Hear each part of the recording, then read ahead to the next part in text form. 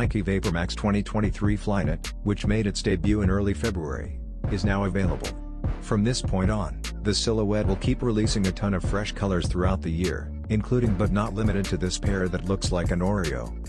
With its frequent appearance on swoosh products made of Flyknit, the Oreo colorway has established quite a pedigree over the years. And now, a similar design will be used to adorn the recently released Vapormax 2023 Flyknit.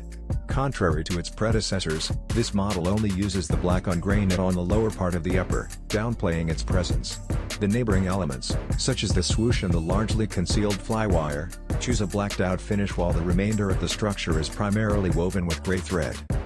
Using the official photographs that follow, take a closer look at this forthcoming Vapormax 2023 Flyknit. Despite the lack of a release date, it's probable that we'll soon be able to purchase these on Nike.com and at a few other retailers. The SRP is $210 US.